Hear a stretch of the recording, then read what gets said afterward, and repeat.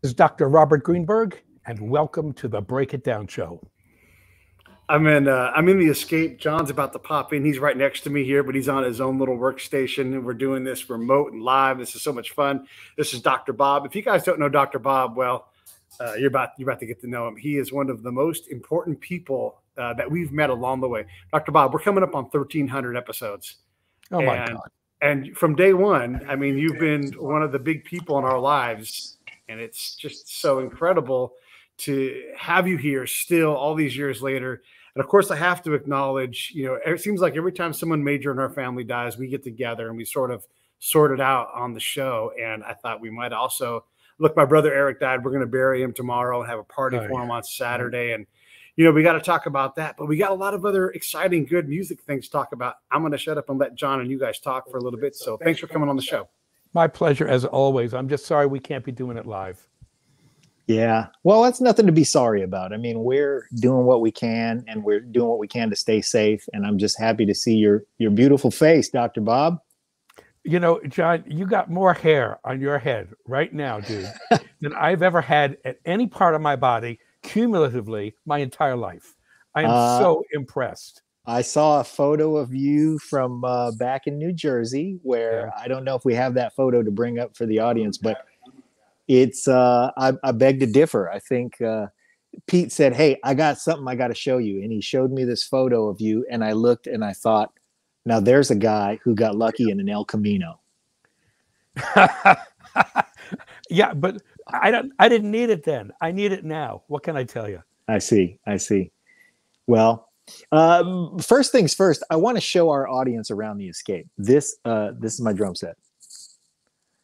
And this is where we practice. So the band that we rehearse in this place, of many bands that rehearse in this place, is called Uncommon Wealth, and we're a British rock band because our singer Andy Brunt is from London, and his son is our keyboard player Reuben Brunt, and he's also English. So we thought, what would be a great shtick?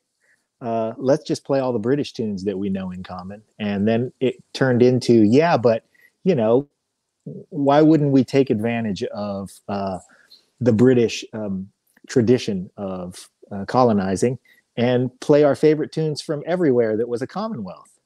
So the band's called Uncommon Wealth, and everybody come out and see us. We'll be back in the spring. We took the winter off so that the boys could go back to London and visit family, but we'll be back in the swing of things in the spring. And I hope that we're playing all over the place, including in Oakland. And when things calm down COVID-wise and we're playing outside, we definitely want to have you come check us out, maybe sit in. Sounds fun. Yeah. What are you up to nowadays?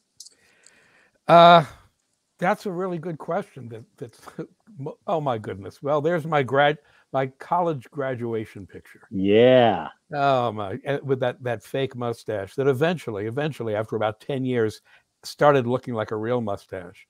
And then at the age of 49, this was way long ago, but about 3 months before I turned 50, I looked in the mirror. Not only was the mustache gray, but my gray nose hairs were actually growing into the mustache. You couldn't tell the difference. That was the signal to me to remove the mustache. Originally grown to make myself look older. I already looked old enough. Thank you very much. So bye-bye. What am I doing these days? I'm writing for this subscription platform called Patreon. Well, hang on a minute. We'll get back to your Patreon page in a second, but can you substantiate the rumor that you did or did not get lucky in an El Camino with that haircut and mustache? I never got lucky in an El Camino. I didn't even get lucky in a Volkswagen bus, and everyone got lucky in a Volkswagen bus. No, a 57 Ford. That's what I can claim. Okay. That was my car. It wasn't a Fairlane. It was just a Ford. And that was my drive-in car. So yes, but unfortunately, I can make no claims on a Camino. Hot that they were. Yeah. Well, I mean, the thing about the El Camino was that it gave you choices, of course, because you had the back or bed. the seat. Right. That's right. But you also, if it, in inclement weather, you could make something happen in the confines of the very small cab. But the cab had a bench. Yeah. It didn't have bucket seats. It had a bench. Yeah. So, you know, you could stretch out one way or the other. This is going way beyond where I'm prepared to go, though. So let's get back to better topics. Yes. Your Patreon page. Well, I'll just share it with everyone now, but you asked me what I'm doing. Yeah. You know, I'd be out concertizing right now if this was anywhere near a pre-2020 year. But all my gigs have been canceled for the last 2 years. And so I've just been spending all my time blogging and vlogging and performing and Zooming and bloviating on a subscription site. And I'm posting 5 days a week, all kinds of material, jazz, rock and roll, concert music, and sometimes non-music at all. I've been doing a slow tour through my cocktail shaker collection. Yes. And which is fun. You know, I pick a theme, airplane cocktail shakers, and I'll do a whole show on cocktail shakers shaped like airplanes or like bells or like rockets or whatever. And that validates the addiction I've had in buying all of these things over the years. Yeah. And so it's fun. I got about 625 patrons, and they're very active in interacting with me, and we do Zooms together. So that has gotten me through the pandemic. I have to say that's been the contact that otherwise I didn't have and haven't had with audiences. And that's been the most important thing, to tell you the truth. It's not even about money for me. It's just been about feeling that I'm still part of a community, part of a world. Fantastic. Can we shake things up a little bit here? I want to bring in somebody I think you're going to be interested in talking to. So I'm going to let John do the intro, but here comes someone special. Go ahead, John. You introduce and I'll bring her in. All right. Well, and episode 24, I think, we had the good fortune of meeting somebody who musically means a lot to all of us, a guy named Mick Gillette. And my dear friend Jason Stewart was in the Mick Gillette band. At the time, Mick's musical co-conspirator was his daughter Megan. And so we did an episode with Mick where it started off with, hey, I don't know what I'm going to talk about for an hour. And of course, it was Mick Gillette. So by the time we were done, it was a two-parter. And it was to promote what at the time was their album, which was called Turn 2. And hey, Megan. Hey, hi, guys. Megan How are Gillette. you? So Hello. Megan is a brilliant singer and just a wonderful human being we know and love. And Dr. Bob, I say the same about you, except for the singing. You're a piano player, but we know and love you. And so we wanted to put the two of you together because you ought to know each other. Megan, it is so wonderful to meet you. You know, I've been listening to you from afar in this room a lot over the last 2 weeks, because I wrote a big article about your dad, because you know the anniversary of his death is coming up on Monday. Yeah. And you know, I mean, everyone you talk to, he's still a legend in the Bay Area. Right. And Yeah. And I know the guys knew him, and I never had the chance to meet him. So I wanted to know him better and write about him. And what a great character! What a fun person! You know, I have to say, some of the stuff I love the most were the various videos of him playing the Star Spangled Banner for the Giants, because more often than not, he took his students with him. Yes. You know, it was all about the kids. Always. And he did an arrangement for 4 trumpets, and for the first, whatever it is, 16 bars, 1 trumpet. Then the next 16 bars, 2 trumpets, then 3 trumpets. He would only come in at the very end, because it wasn't about him. It was about giving the showcase to the kids. It was. And you don't see that at that level of musicianship very often. You just don't.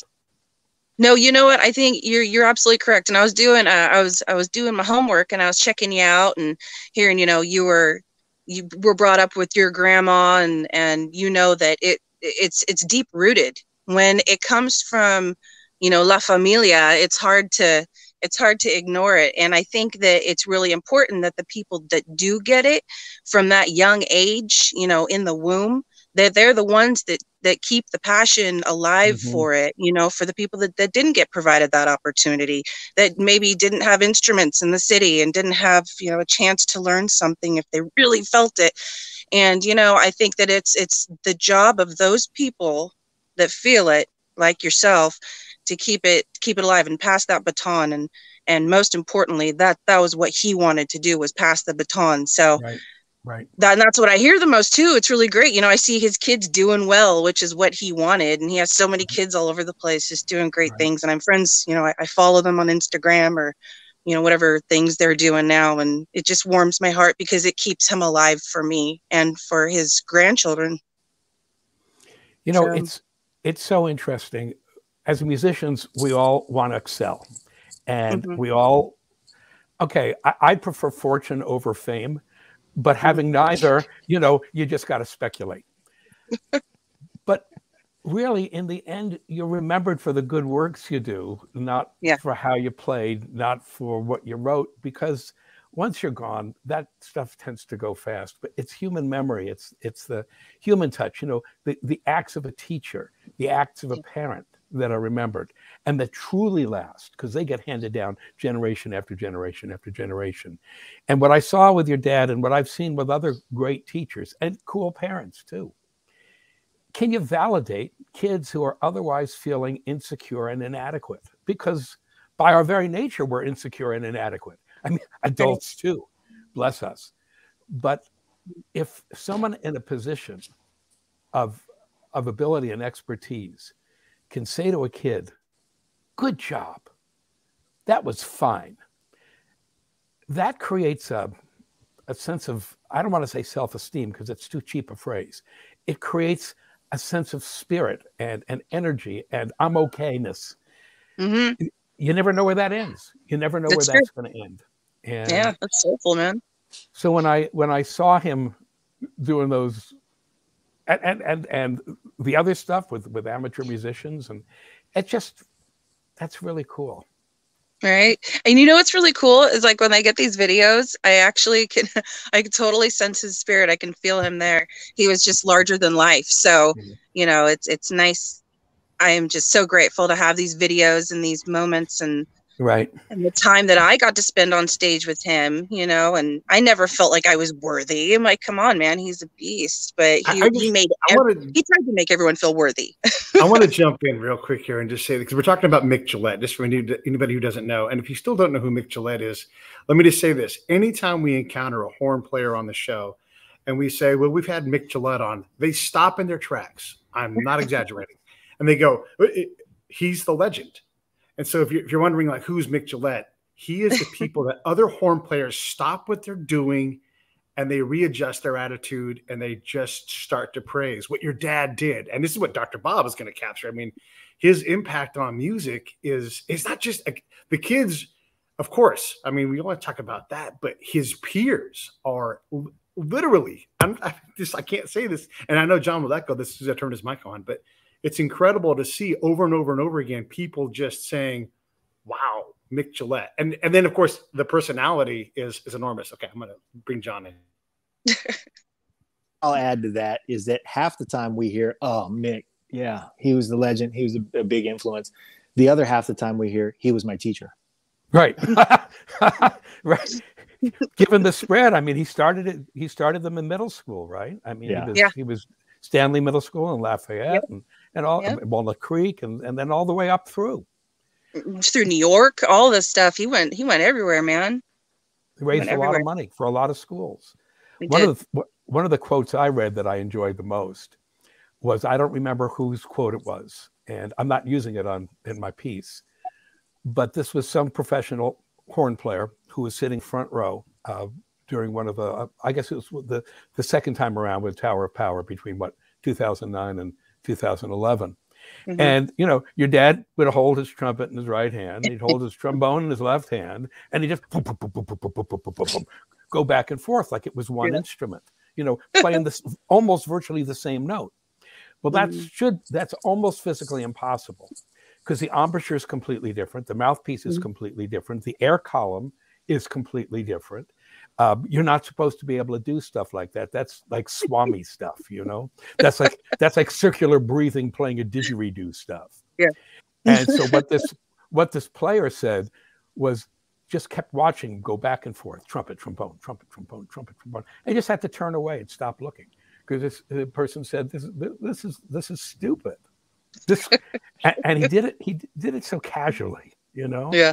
Well, casually, like that's just one of the things he did. And that's always with elite musicians. You know, I'm most of the time talking about elite piano players because that's what I do. And an elite piano player is not a normal human being. I mean, an elite piano player has as much to do with a normal human being as an Olympic gymnast has to do with my body. You know, excuse me. That's a different level of Homo sapien. That's nothing I can even contemplate. So, yeah, I mean, he was like the Simone Biles of brass. And that's what elite players can do. They do stuff the rest of us can't quite fathom. We should say, for listeners who just popped in, we're on with Dr. Bob Greenberg, of course, and then we sprung on him a surprise with Megan Gillette. We're talking about Megan's dad, Mick Gillette, who was, he was a legendary force in music and on the trumpet and trombone, and as an arranger and as a spot arranger, a horn arrangement writer. But you talk about how he was switching back and forth between the instruments. And I think what happens when we witness that kind of greatness is that those two things ceased to be the instrument. He was the instrument. Yeah. And when somebody can cross that line is when we talk about them with this much love and reverence. You know, with regard to the piece that you have coming up, again, if you just joined the show, Dr. Bob, you can see his Patreon link at the bottom there, and you should join the community. It's he's doing wonderful things. He's posting 5 times a week. It's a music education that you wouldn't be able to get in a single place anywhere else, except if you dedicated your life to music education. And a lot of people who love music don't have that kind of time and that kind of resource anymore. So you offer a unique thing for all of us who love music, and that is the ability to go to a single source and have a cultivated journey where you're mining the best information from music from antiquity all the way to contemporary styles, and all the greatness from all the years. And it should be fun. Yeah. You know what? Whatever the topic is, especially music, how often have I heard it? And way too often. Oh, you make this so much fun. I said, how can it not be fun? I mean, it's like food and wine. If food and wine are not fun, something's severely wrong with your life, for goodness sake. That's right. You don't work music, you play music. Yeah, I mean, studying music, being exposed to a wide variety of different kinds of music. I mean, this is about as life-enhancing a thing as I can think of. And so that's the other thing about what I've always tried to do, as you guys know, is take the stuffing out of it, or the stuffiness, I should say, and make sure that we relate to Mozart the same way we relate to Tower of Power, because it's the same darn thing. It's people making music for other people, communicating in this wonderful language that, by lacking words, has no real meaning except what we feel in our guts. And the key to it all, as you've heard me say, and then I'll stop babbling, but the key to it all is realizing nothing is out of date. Everything is contemporary. Every piece of music that exists was new music at one time and represented something important of its time and place. And as long as we accept that, and that the musicians are all human beings like we are, then all music is applicable to all people. And I believe that to be true. So, for example, I'll be talking about Mick Gillette on the 17th. Then I use that as a hook, because on the 18th, I have a column that's called Dr. Bob Prescribes. And by the way, I'm going to apologize to everyone up front. This Dr. Bob shit, pardon. My students started calling me Dr. Bob when I taught at the San Francisco Conservatory, because I was maybe 10 years older than they were. And yes, I had a PhD, but calling me Dr. Greenberg sounded ridiculous. And calling me professor sounded even stupider. And I come from a very tough neighborhood in southern New Jersey where too much arrogance gets you hit. And so they just started calling me Dr. Bob, and it stuck. That was 40 years ago, for goodness sake. Well, Pete and I started calling you Dr. Bob because we began with Dr. Greenberg, but then you got us a little bit hammered, and we couldn't get out that many syllables. Right. So as much as we could shorten it, that helped out. Well, and that's what I do. That's the hammer part, right? Yeah. Right. A good martini will go a long way.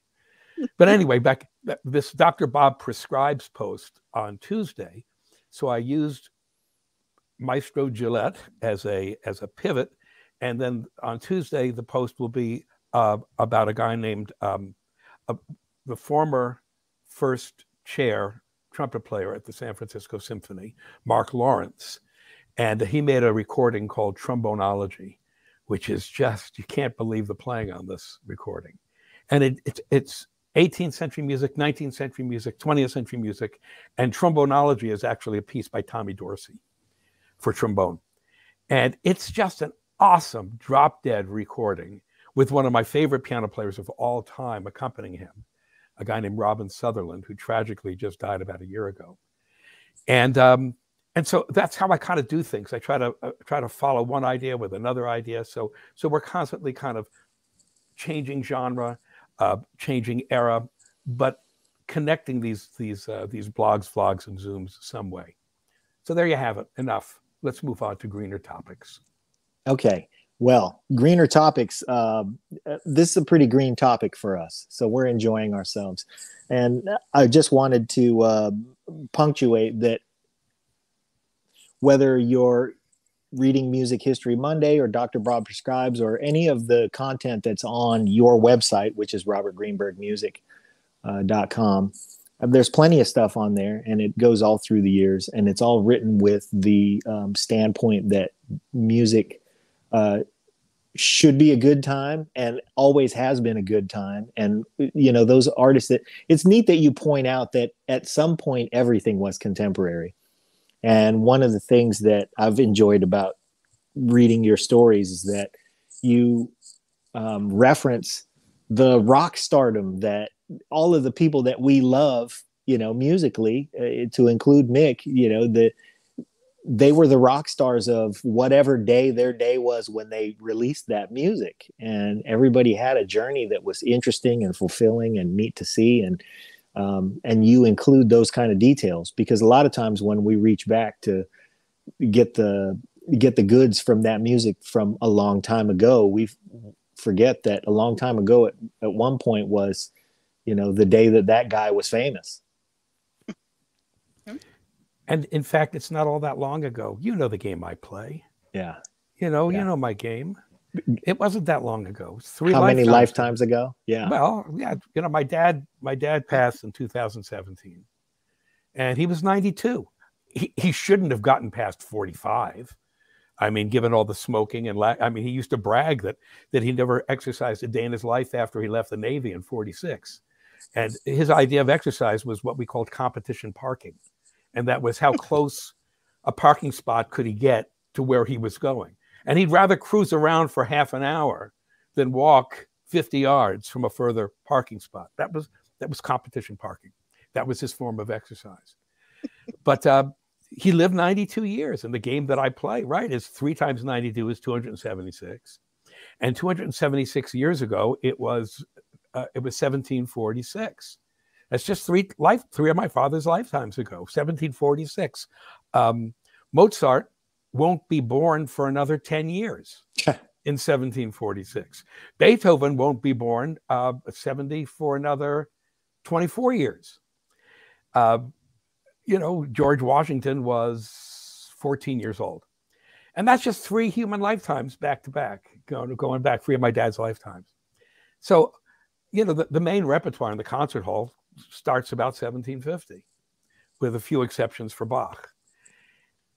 That's it. That's recent stuff as far as I'm concerned. That's yesterday.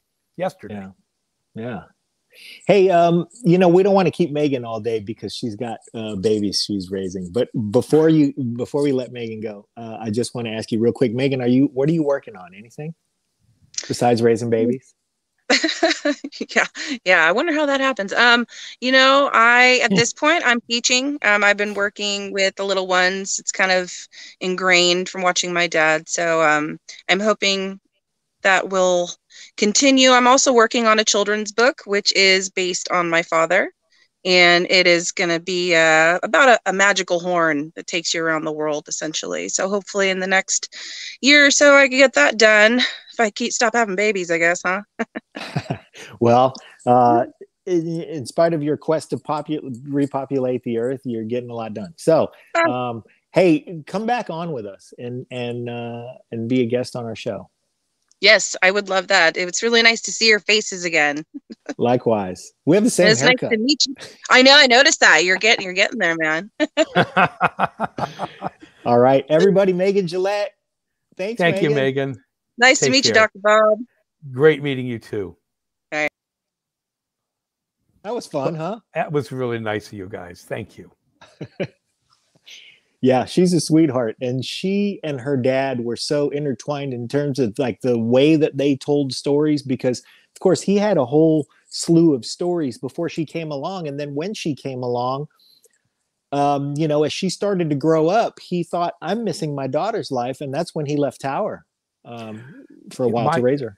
Again, all I know is what I read, and I would have liked to have asked her this stuff just to confirm, but what I read was, he became part of this group that became Tower of Power in '67, but he quit the road in '84, which was when she was born. I mean, the year she was born, and I hate to age anybody, but I remember this stuff. And he supposedly, according to the literature, he started a landscaping company. Yeah. And ran a landscaping company until she was, I think, 14, until '98, and he decided, okay, it's time to get back into the music world. Yeah. But that's, again, you don't see people who have their heads screwed on that well very often, especially at the top of the business. Well, the top of the business calls out to people who, let's face it, are fighting with some kind of, something, it calls you to that level of the game. Right. And usually when you do play at that level, God, how many artists have we had on who would talk about their achievements? And, we were on this tour and we were touring for 2 years and we went to 186 countries. And then they stop for a moment and they go, man, I really paid for that with my family life. Or, we had one guest who is a dear friend who in the middle of that story said, something along those lines of, I remember when we were making our way through Europe, and he took a breath and said, sorry, kids, and then carried on with his story. And it does, you make a sacrifice for that. And it was one that Mick was not willing to make. And it just shows in the way that, it showed in the way that he and his daughter loved each other. It shows in the way that she loves and nurtures her children. And it was just terrific. You're right. It's not often that you see a guy who plays at that level, is a legend on his instrument, is a legend in the shaping of popular music, who has his head screwed on that way. This is a huge issue for all of us. At some point in your life, early in your life, if you end up as a professional musician, you realize you have something. I don't want to get all too fancy and say a gift, but you have something. And then you develop it by cutting yourself off from a lot of stuff you could have done. You could have played with your friends more. You could have gone out with girls or men more. You could have enjoyed your life more, but you chose to give it to the instrument or to composing. And so that when you're an adult and you actually create a career in it, I think one of the things that goes through your mind constantly is, if I don't keep pushing all the time, I become a fossil, I freeze, I'm dead, I'm replaced. And I think that's what so many people are, if there's a fear factor here, it's a fear of losing it, a fear of being replaced, a fear of being irrelevant, a fear of taking yourself out of the marketplace, and by doing so, no longer being competitive. And it's all you are. If you're a musician or a dancer or an athlete, you didn't take that up in your 20s, like an economist takes up economy, like a lawyer takes up law. You've been doing it since you were in single digits. You've been doing it your whole life. Your whole self-image is wrapped up in yourself as a musician, as a dancer, as an athlete.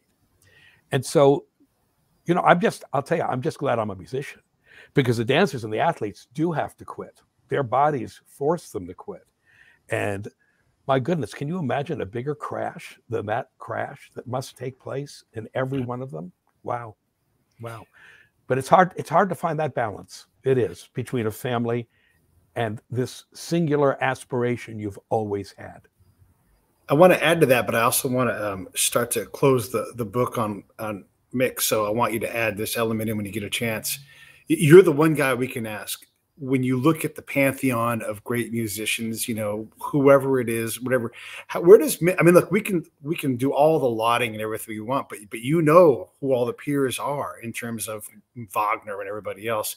And then the other thing about being in Tower of Power and there's other bands in that era, you had done a lot of miles, even the miles that they did.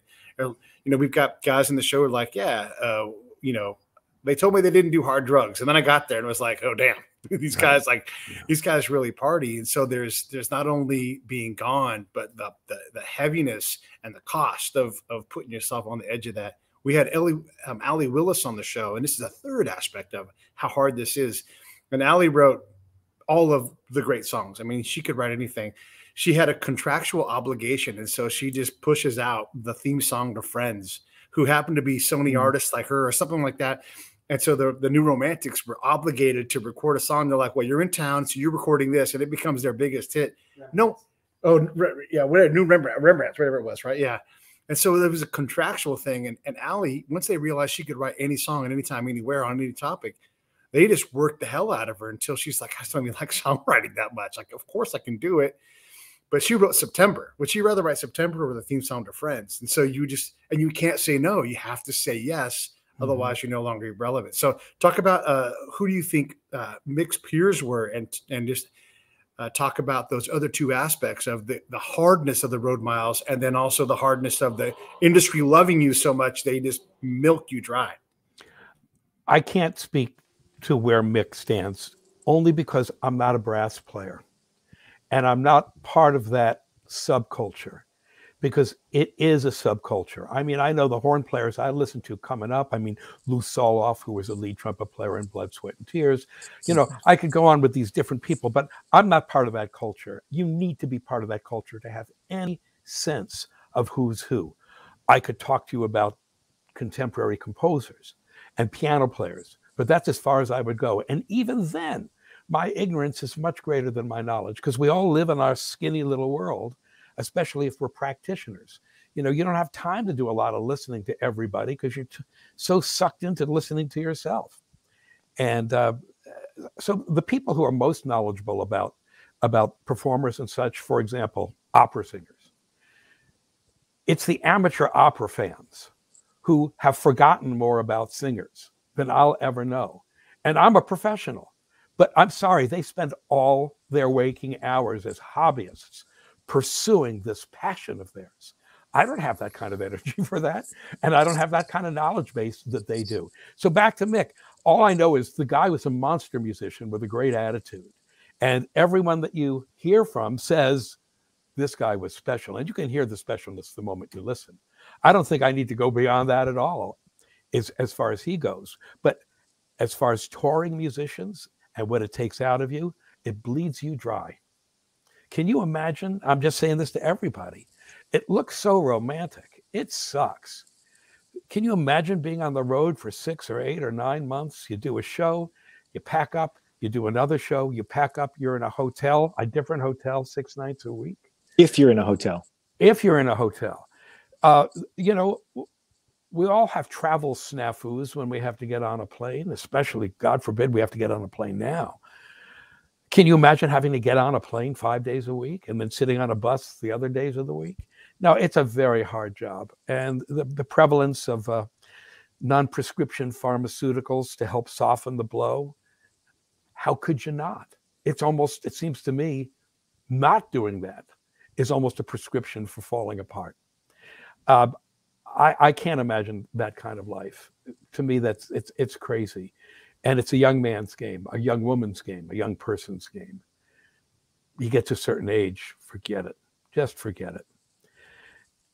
Beyond that, Pete, just, you know, I think we all just do the best we can and try to find balance. But I think if you talk to any performing musician, or for that matter, athlete or dancer, It's going to say the same thing on their tombstones. Tried to find balance, not successful. Yeah. Wow.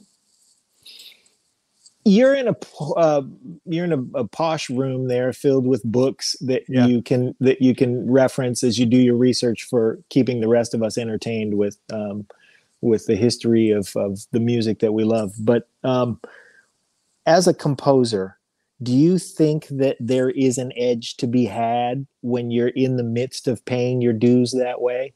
Whether you're a composer of literate music or you're a composer of pop tunes, do you think that there is something for that young man's game that feeds into composition in the cycle of a composer's life? Do they need that at some point, or could you put somebody in that library of yours and let them cultivate that gift there? Well, but these books are for what I write. And I have to say, God bless me, I might be that last generation who depends on books. I like the tactile sense. I like touching stuff. Right now I'm writing a blog on a musician, a wonderful piano player named Lenny Tristano, who is a jazz player. I studied with his principal student, a sax player named Lee Konitz. But Lenny was a pianist, and what Lee taught me was how to listen. And that's what we all need to learn. I have 3 books on Lenny Tristano. None of this is on the web. None of this is out there. If I don't have these books, if I don't have a good library, I simply can't write. And since I'm not affiliated with the university and I don't have access to a huge music library, I'm only as good as my library. Now, back to what you asked about composers. I think, again, I'm not going to speak to songwriting, although I could. But if you want to write a string quartet, if we could wheel the camera around and you'd see where my scores are. If you don't know the repertoire, you can't write a string quartet. You have to know what came before you, and you have to know what's going on at your same time if you're going to have any kind of relevance to the community. And if you're a songwriter, it doesn't mean reading scores. It means listening to a billion songs. And it means probably playing the songs too. Just listening is not enough. I'm a firm believer that if you want to internalize music, you got to play it yourself. Truly. You have to sing it. You have to play it. You have to somehow activate your own voice, your own soul, if you want to suck it in. Can we expect, that's a real, it's an interesting question, isn't it? We have athletic prodigies, gymnasts and such that can do the most amazing things. We have musician prodigies who can play an instrument in an amazing way but we don't have creative prodigies. Has a 12-year-old ever written a great song? And I'm asking that rhetorically because I'm sure at some point it's happened, but it doesn't really. Has a 12-year-old written a great novel, a great short story? No and no. They haven't lived long enough to know what emotions are all about, what life is all about, and they haven't lived long enough to absorb what they need to absorb in order to use it to make their own music. And so whomever you are, if this is what you're asking, John, I'm a firm believer that you have to know the repertoire. You have to know what's already been created. You have to know what's going on if you want to be relevant. And that's one of the very few advantages, it seems to me, of being a touring musician. You get to hear everything that's going on, because when you're on tour, you're rubbing shoulders constantly with everybody else. And you're playing at all hours, at all times. So at least you're living your music in a way that you wouldn't live it if you were simply back at home fooling around. But I don't think anyone who is creating can create in a vacuum. Well said. Yeah, I would agree with that. It's maybe different because I'm a drummer, but there's definitely something to be said for being in playing shape and to be able to hold tempo for 2 hours, to guide the band that way and to be able to listen that closely. Mm-hmm. And I think that to a degree, there's some betrayal of that cultivation in the technology that we have nowadays, where a guy can write a song and just copy and paste. And when you're able to do that, you lose the sense of sequence, of a song, or you maybe have a different sense of sequence for a song because you're not responsible for its flow all the way through. I don't know. How much do you compose nowadays, and how much would you, or do you at all, use a computer to help you arrange? Again, as my thinning hairline would betray, I'm freaking aging, right? So you're listening to an old fart now, and not a youngster. I still compose at the piano, and early in the pandemic, I did a lot of writing. Actually, that's kind of how I was keeping my head above water. A set of etudes for piano, a concerto for piano and strings, a piece for viola and piano. Nothing in the last 6 months, unfortunately. But to the point, I work everything out at the piano and in my head. Then, only then, do I upload the music using a program called Finale, which is originally a software notational program that allows you to notate beautifully. But now, using a program called Guerrero Instruments, you can link it in and do beautiful playback. And it is nice to hear the piece played back. But I don't play back while I'm writing. I can't do that. You get seduced. You get seduced by the immediacy of the music, and you stop listening in your head, and you stop hearing it in the conversation that it has to be. It's like a novel. You have to constantly be reading what you wrote before and going with the flow of what you're writing. And if you keep stopping and having someone else read it out loud to you, I don't see how you have any continuity going on. So for me, the electronics are a lovely toy and a great way to notate clearly. I don't have to hire a copyist any longer to do that. But others will tell you that the computer for them is a wonderful tool. And bless them, they're writing music the likes of which I would not write, and probably wouldn't all that much respect. Music in which the continuum is a constant cut and paste overlay. You hear that kind of stuff all the time now. That doesn't do anything for me. I want to hear a story. I want to hear conflict. I want to hear resolution. I want to hear contrast. I want to hear thematic elements versus transitional elements versus developmental elements. I want to hear what you have that makes this sound like a theme.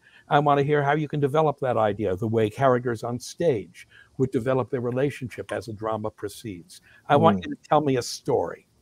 I want there to be a beginning, a middle, and end. I want the music to have the same dramatic flow as a good book or a good play or a good song. A song with words, because the words tell us the story. Yeah. So one must be very careful about the tools, because the tools can take over. And that's significant. When it comes to songs, I mean, listen, you're writing a string quartet, anyone can tell within 5 seconds if the composer knows what they're doing. 5 seconds.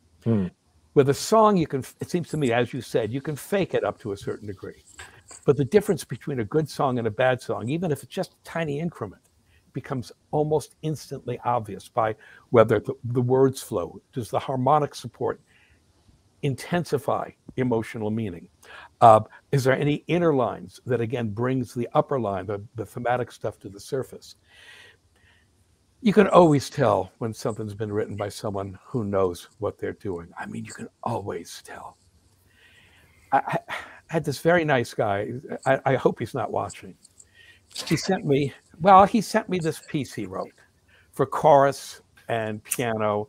His wife wrote a poem. He said it, and he got in his mind, like every beginner does, that I've created a masterwork because he managed to get it on paper. Because something exists today that didn't exist last week, it must be special. And that's how everyone feels about their earliest efforts. Look at this miracle I've just created. It didn't exist 3 weeks ago, and now it does, and it almost sounds like music. Well, that's a big deal. But if you ask me my opinion of it, I can't tell you what I think, because there's nothing to tell you. All you can say is whether it shows promise or not, because it's too easy to say what it's not. The key never changes. The melody is banal. There's no interplay of voices, so it's just one stiff chord moving to the next. I mean, it shows promise, but now you need 10 years of training to figure out what the hell you're doing and how you're going to do it. And then we'll know whether you have something to say. Yeah. So exactly, the electronics are allowing people to create objects that, because they exist, that's a good thing. But it doesn't make them good as competitively with others. And boy, there's a lot. I mean, you just have to go on the web, and everybody is putting stuff up now. Oh my goodness. When I'm up late at night and I can't go to sleep, and I want to torture myself, it's really weird to see how much is out there. I wanted to, with that said, I guess I'll throw this out. I'm going to get a lot of hate mail now. Listen, first off, I want to say, I often get things thrown at me like, and you're better at this than I am. They'll say, hey, listen to my music. And I'm like, I'm going to be honest. And then they say, you don't know, I want you to. And I'm like, your singing is flat. There's the chord progression is, I hate to say banal, but you have to say if it is, right? This is the beginning of something. Continue to work on it, continue to challenge yourself, whatever.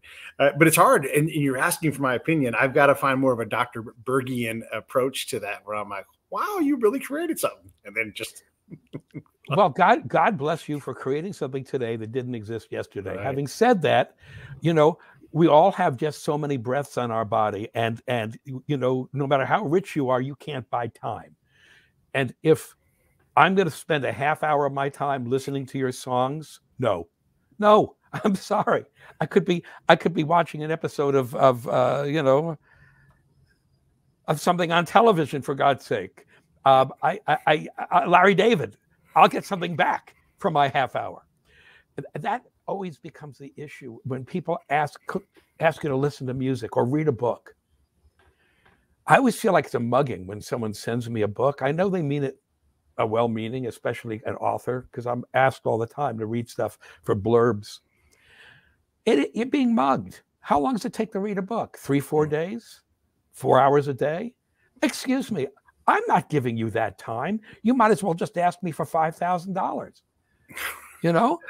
because that's what my time's worth. Duh. Yeah. It's that's the beauty of painting. It's the beauty of visual art, isn't it? You can look at it and make an appraisal fairly quickly. But you read a book or listen to a piece of music, oh shit. It doesn't take 15 hours to look at a painting. Right, you're taking my time. And I don't have enough of it as it is. Let me go back to the thing I wanted to start earlier. I've been inspired by you, and you yourself have said you appreciate the Break It Down show. So hopefully this will land in the right way. But here is, in honor of my brother's passing, and I've been meaning to do this for a long time, is I'm going to do a series of 6 shows in the spirit of our friend Mozart. And then you, dearest friend, I'm quoting a little bit of his letter to Haydn. They're going to be my gift to you. Our children from the Break It Down show, they'll be in honor of you. So 2 of them that are coming up is a guy named Vladimir Fung, which I think is an incredible name on the surface because he's this American kid. He's 22.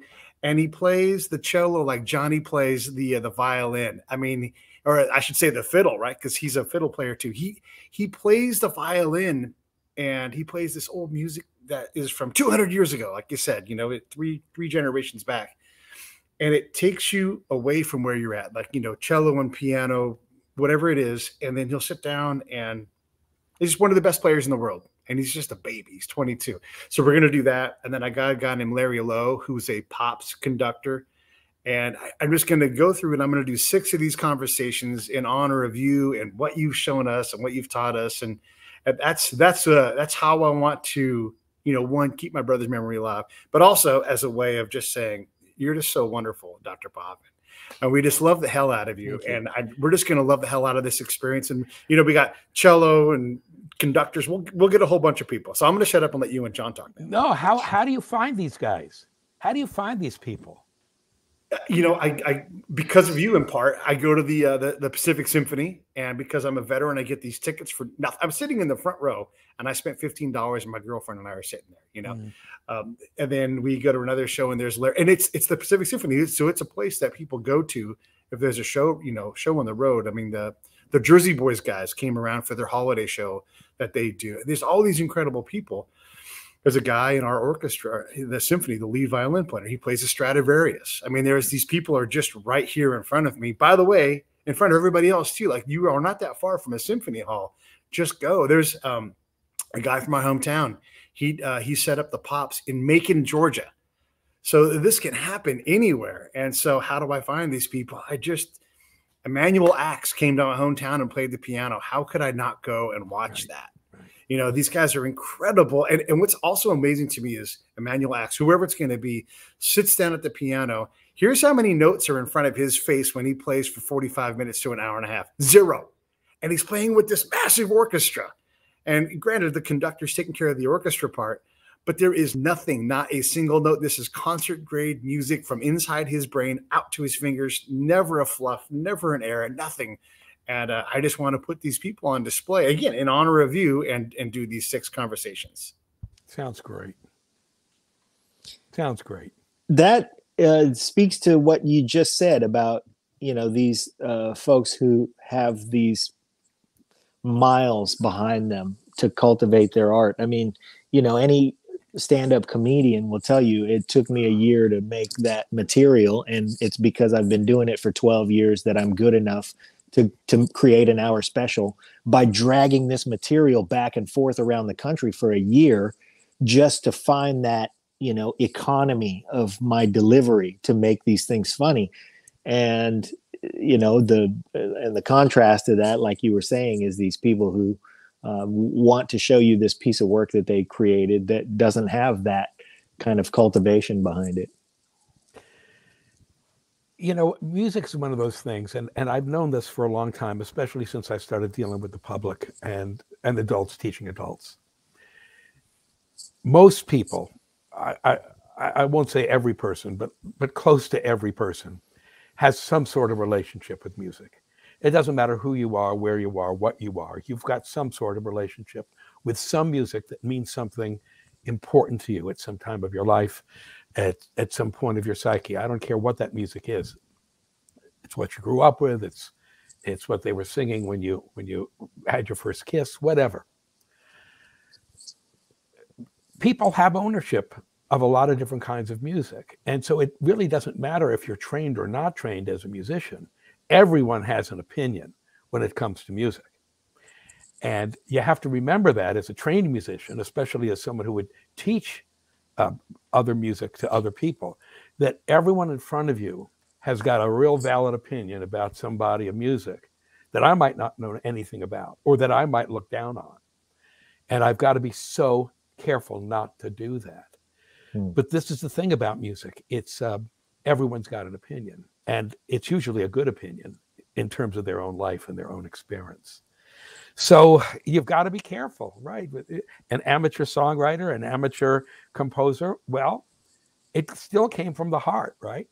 And it still means something powerful to them. And it still reflects their own experience, which is as worthy as my experience.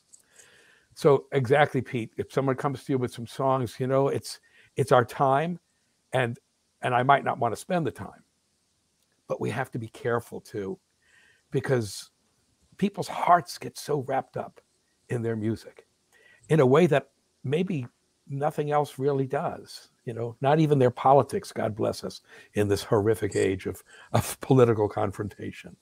But music is it's a sacred thing in that way. So we got to be careful. And I've learned that the hard way, not to be a jerk, you know, not to put anything down, because the moment you do that, you've made a terrible mistake. Yeah. Well, and anybody who wants to know about the terrible mistakes of Dr. Bob need only go listen to his old episodes with us and find the prom story. Yeah, the prom story. That. The prom story. Yes. Yeah. We'll save somebody. Actually, somebody go back and listen to those if you want that. It's worth the listen. I also want to bring up that I recently saw who I consider the greatest living piano player, Herbie Hancock. We've encountered him a couple of times in the last couple years or so. And last time I saw him in Napa, and as I watched his band and I watched what he was able to create, I thought to myself, Dr. Bob was once a composition teacher to Tony Williams. You're my third degree separation from Herbie Hancock. There you go. Pete, while you're one of you guys, look up there's a duet. Herbie Hancock and Chick Corea toured as a duet for a while. And they did a concert in Japan, and part of that concert was recorded. They do a duet on George Gershwin's and Ira Gershwin's song Liza, L-I-Z-A. If you could put up a link to the folks who are watching of Hancock and Corea playing Liza, it's a small miracle what they do. They cross every stylistic bound in that. I mean, from swing to almost Bartokian kind of 20th century pianism. And this back and forth dialogue they have via improvisation. It's stunning, absolutely stunning. Everybody, if they don't put up a link, Liza, Chick Corea, Herbie Hancock duet, it'll blow you away. Wow. The time prior to that we actually got to meet Herbie, if only for a moment, was at the Tech Awards, and they were honoring the Hall of Fame award that year was Joni Mitchell. And of course, Joni is, she's still with us, and she's hanging in there. But the presenter of that award was Herbie, and they brought him up, and he started to have a hard time with the teleprompter. And then he just thought, he had some prepared remarks, and he had just begun them. And then he just kind of waved away the teleprompter, and he talked right to Joni. And he said it all started with, and he just went through her entire discography, and record by record by record, he talked about specifically what that piece of work meant to him at that time in his life. And he had such an intimate knowledge of her entire body of work. There was not a dry eye in the house, and we were all blown away at his encyclopedic knowledge of every recording that she had made. And by the way, you shouldn't be too blown away by that, because they worked together extensively. Yeah. In '78, when Charlie Mingus was on his last legs, she made an album with Mingus. Yeah. And on that recording was, among others, was Wayne Shorter on saxophone and Herbie Hancock on piano. And she was a total jazz freak. And then Don Juan's Daughter, that album, a lot of jazz influence in her work. Yeah. And if you read these interviews with her, you'll read that the music she was listening to most in high school was Lambert, Hendricks, and Ross, this close harmony singing group from the late 50s and early 1960s, and that she knew all the songs on these albums and blah, blah. You know why this is in the front of my mind? Because Dr. Bob Prescribes in a week and a half is about Lambert, Hendricks, and Ross. Or maybe, no, it was just the other day. It was on Tuesday. And I finished it with a quote by Joni Mitchell. She's one of those pan-musical people who drew inspiration from it would seem, almost every genre. And that's what we were talking about before. Your library. What's the library you've got in your head? She had a library of all kinds of music in her head, which is why she was able to make such good choices, because she knew all the stuff that was out there. But I'm not surprised that A, Herbie Hancock was asked to do the talk, and that B, he knew her work, because they've been tight for many decades. Over 40 years. Yeah. Well, if you want to increase your body of knowledge for music throughout the years, throughout the centuries even, then go to robertgreenbergmusic.com and check out what's there, and then join Dr. Bob's Patreon and become a patron and join that elite community at this point. Too elite. Let it be less elite. Yeah. Let it be Oakland Coliseum unelite. Hey, we love you, Dr. Bob. Thank love you so guys much too for being with us. Thank you for having me. Yeah, this is so great. All right, everybody stand by 1 sec here. I'll shut this thing down. Hey, thanks for watching the show. I really appreciate it. Right here, you can subscribe. Please do that. It makes the show grow. Hit that notification bell so you know which incredible guest is coming up next. Down below is the PayPal link. You can put a small subscription in. That is an enormous help. All that money goes right back into the show. And then right up over here are the next episodes you should listen to, curated by yours truly. Thank you so much for watching the